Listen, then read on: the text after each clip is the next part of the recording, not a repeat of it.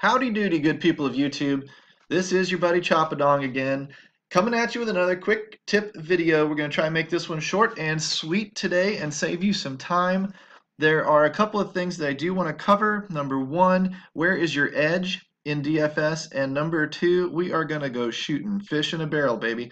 This is probably one of the edges that you're going to have, is locating the fish and the bad players. The one thing that I do want to start by talking about is what is your edge, and I relate it to where I cut my teeth as a poker player back in the day online. My edge is in finding the inexperienced player. That's what I would call a fish or a donkey. He's the guy that is going to chase inside straights, get married to a poker hand that the board has just turned into rubbish, and he's going to just continue dumping money into the pot and onto the table.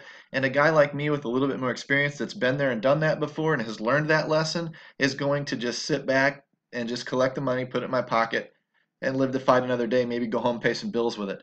The DFS fish is also going sort of the way of the dodo bird, because when going back to the online poker era, the guys that were really bad poker players, unless they were complete addicts and degenerates, either got smarter or quit putting money into the game. They realized they sucked and they said, I'm out, I'm done, I don't need to play anymore.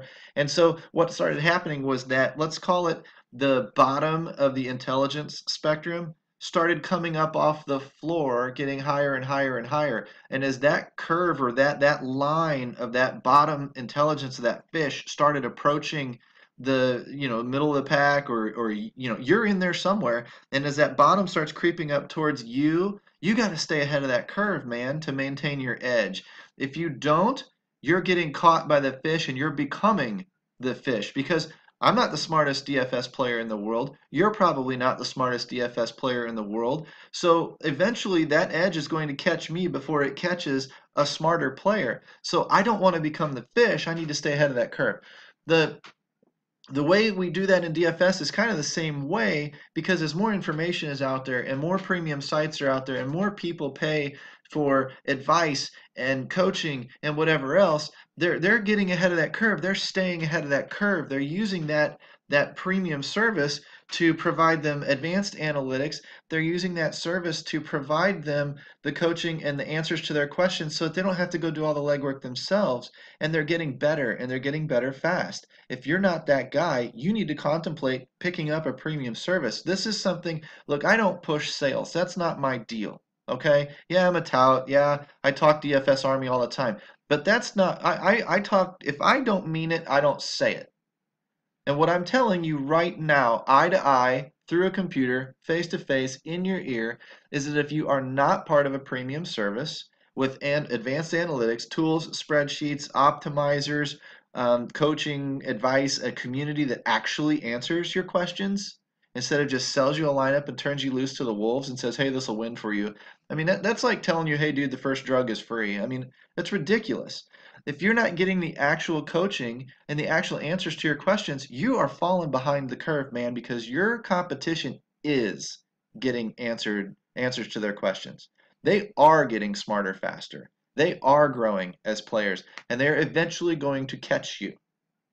So that's my little plug for DFS Army. Give me a like, a subscribe, a thumbs up in the bottom of the video if you want the coaching and stuff to continue out here for free. But the bottom line is, I can't go into the detail that I can go into inside the DFS Army and our Slack channels, where I do nothing but sit here and talk to these guys on a daily basis in all of these different channels that we have, from NFL to NHL to my own coaching corner to whatever. And you see that we're all very, very active in here, and we're constantly talking all the time.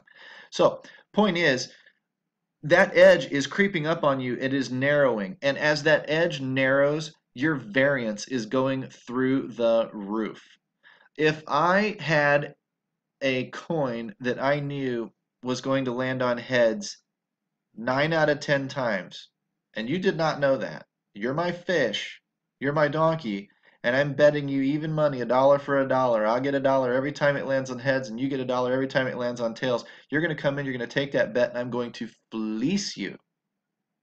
And I'm going to do it with all of my bankroll. And I will play for higher dollars than you might because you're not comfortable not knowing the situation. I know the situation. I know that my edge is very, very secure over you. I know that while luck may, screw me one time out of 10, that 9 times out of 10, I'm coming out ahead. If my edge is that large over you, I am all in. I'm putting my car keys on the table, man. I mean, I'm putting my cell phone, my kids, their college educations. I'll put my car keys on the table and flat out play you for pinks because I have such a large advantage over you. As that edge starts getting closer and closer and closer to 50-50, God forbid it ever goes negative, then my variance is going to, it's not a steady bet anymore. It's not something where I can just bank on knowing that I'm going to win most of the time. I might win, say, 60% of the time, and you might win 40% of the time, and I may be a smarter player, more experienced player, whatever, but the variance of that coin flip getting to, closer and closer to zero. If we took a true coin and flipped it, say, 10 times, have you ever done that and seen it come up heads 9 times out of 10? It happens. So in a 9 time out of 10, scenario like I talked about before, if it's a true coin, that was luck, that was variance. To get it closer to 50-50, guess what? We need to go again. And we need to go again. And we need to go again. And we need to go again. And if we run that out 100, 200, 500, 1,000 times, that number is going to get closer and closer to 50-50. But what it's going to do in the meantime is it's going to fluctuate. It's going to go on massive runs for heads and massive runs for tails. 3 in a row, 7 in a row, maybe 20 in a row. If I flip the coin 1,000 times, I might get heads 20 times in a row. Who knows? But that's a crazy run that if I'm in so my volatility in the short run is going to be high. Because why? My edge is so small in that scenario that the volatility is up and down, up and down, up and down until we get way over the long haul. If you're an inexperienced player and I've only got a 10% edge over you, on any given Sunday you can kick my ass. Hell, 2 in a row, 3 in a row. I need to run you out over 16 weeks for my edge to materialize and start taking over and taking control of that variance. I need to run that edge over a 162 game baseball season.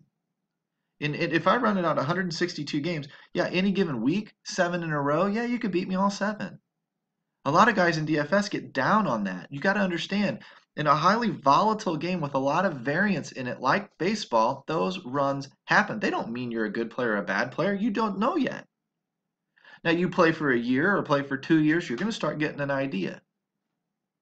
If you can win over the course of a season, you did great. You did better than probably 60 to 75% of the DFS world. That's pretty good company to be in. Now, that's just how it goes. But if you lost all of your bankroll in that first, say, 10 days, that doesn't mean you were a bad player. It just means you didn't have enough bankroll to last the long run. That's why we preach bankroll management too. But now the second part of that edge, since you understand a little bit of the volatility, and if my edge is massive, there's not a lot of variance. I'm going to win. If my edge is very, very small, there's a lot of variance. I'm still going to win, but it's going to take me a long time for that to overcome the variance that is going to be up and down on day to day, week to week, or whatever. Okay? So understanding that, let's add to that edge, because the larger we can make that edge, the smoother we can get our variance, the more dependable our winning will become.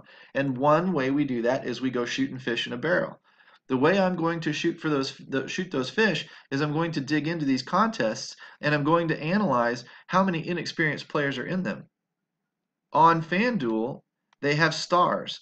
Blue stars are experienced players, and if you don't have a star, you're not experienced. And if you have a white star, you're kind of in the middle, kind of inexperienced, but not really super experienced. So I'm going to take this contest here that has 29 people in it and count the inexperienced people. Blue stars I avoid. White stars and no stars I consider inexperienced people. Doesn't mean they're not better than me. It just means given the information that I have sitting in front of me, I can bet on the fact that they're inexperienced. And if I can bet on the fact that they're inexperienced, I can bet on the fact that they're going to make mistakes that I theoretically have already learned not to make anymore. Therefore, I have an edge over them. As many of them in a contest with me as I can get, I want. I don't want to battle the experienced guys. That's just passing money back and forth and paying rake. I need an edge. I need an advantage in this contest. So I dig in and I'm looking for 1, 2, 3, 4 players in this contest. So 4 out of 30, you know, a little more than 10%. If I scroll down a little bit to say this well, that's a beginner contest. Of course, they're all going to have no stars there. 40 out of 50 in this contest. 1, 2, 3, 4, 5, 6. There's a white star. 7, 8, 9, 10, 11, 12. So 12 out of 40 is almost 25%. It's a little more than 25%.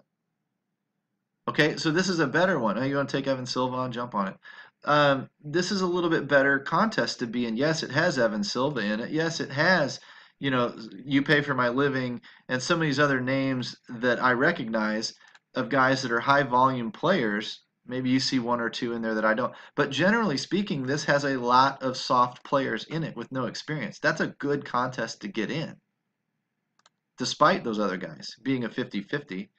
If I scroll down a little bit more to the $2 level, let's go down to this one, 89 players. 1, 2, 3, 4, 5, 6, 7, 8, 9, 10, 11, 12, 13, 14, 15, 16, 17, 18, 19, 20 out of 89. So again, about a fourth. Looks like that's about the number we're running these days anyway, from just doing this over and over and over again. If I can find a fourth of the guys that are inexperienced in a contest, I'm jumping in it. If I run over to the 100-man leagues, there was one over here before that was pretty juicy. If I can find it, hopefully it's this one. 1, 2, 3, 4, 5, 6, 7, 8, 9, 10, 11, 12, 13, 14, 15, 16, 17, 18, 19, 20 roughly players already. 21, 2, 3, 4, 5, 6, 7, 8, 9, 30, 1, 2, 3, 4. I mean, I've already got 35 out of 66 players. I'm already over half of these players are inexperienced. This is going to be a soft contest. You should have an easier time winning this contest than you did the one that only had 4, inexperienced players in it. Does that make sense? That's when the light bulb should go on to you. That's when you should be getting in these contests. You want to spread your money out a little bit. You want to take on as many different 50-50s as you can because you want as much to smooth out variance. You want as much exposure to unique players as you can possibly get.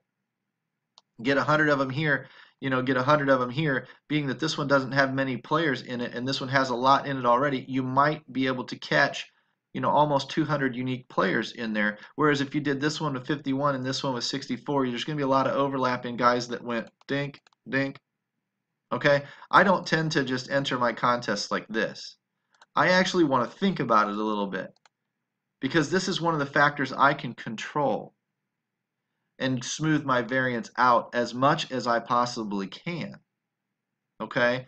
So if I run over to DraftKings and do the same thing just to show you what their bars look like. 1 bar is great, 2 bars not so good. I'm looking for no bars. No bars is great, and I can count them up the same way. No bars, no bars, no bars, no bars, no bars. 1 bar would be like your white star, 2 bars your blue star. The little line under it just means a big, they want a big cash, a big chunk somewhere. But no bars is like your no star. So look at all this. Look at all these no stars. And I mean, this is a good soft contest to get into. That you should have an advantage on if you're listening to this video because you take DFS more seriously than those guys with no stars. Okay? So the bottom line is stack the deck, put the advantage in your favor. Spread out, smooth out your variance as much as you can by getting exposed to as many unique competitors as you can, but also look within those contests for the inexperienced players and look for contests that tend to have more inexperienced players in them rather than just blindly entering these things and then just doing it. You can do a little bit more research and you can kind of control the aspect of it just a little bit more and slant the deck, hopefully slant the odds in your favor just a little bit more. If you like coaching like this and you want more of it, I'm telling you right now, you need to contemplate getting into the DFS Army. And the reason why, and I don't, guys, I'm a tout, yes, and I talk about the DFS Army because I believe in it. But I'm telling you right now, I don't tell you anything unless I believe it, unless I would be putting my own money there, okay? And I'm telling you right now, as that DFS curve grows, as those fish get smarter and or dry up and quit depositing money, and that curve starts coming up of the intelligence of the average player starts getting higher and higher and higher. If you're not doing something to physically stay in front of that curve, you are actually falling behind. You're becoming part of it. It's like a tsunami wave crashing ashore. It is eventually going to overtake you. You have to do whatever you can to stay ahead of that curve.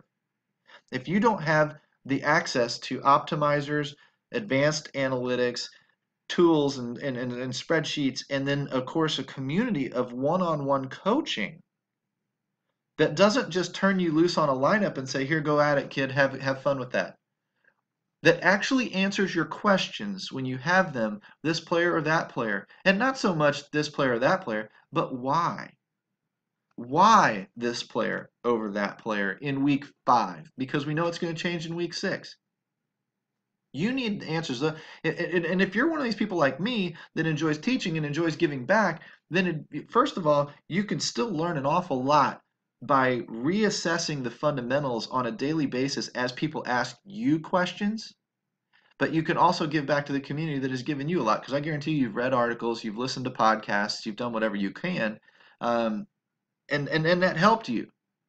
Don't you want to give back to the community that made you a better player? I mean, I feel a pull, a sense of I don't know what the word would be, more or less a moral or an ethical sense to give back to the community that gave to me and try to help pull some other people up, that maybe are identifying themselves as wanting the help. So that's another reason that you would get involved in a community like ours. And I'm telling you, it's absolutely worth it. It's very rewarding. The guys are great. We're a close group. We have a lot of fun, and we teach an awful lot of DFS. My DFS game has gotten so much better. Just being a contributor inside the Army because of all the different questions from all the different angles, I can sort of study what people are thinking, maybe where they're going wrong, and then think about it myself. And in a lot of cases, I get tips from people that I would never have thought of either that make me think in a different way and go, oh, I should be thinking like that. That was very, very smart. So anyway, give me a like, give me a thumbs up, give me a subscription to the YouTube channel if you like this type of coaching. But if you're really the type of person that wants more in-depth content, more in-depth teaching and coaching to stay ahead of that curve, you need to contemplate visiting dfsarmy.com via the link in the description using that coupon code CHOP, C-H-O-P. Get in there, ask me questions, I'll ask you questions. We can have a great time. I will talk to you guys later.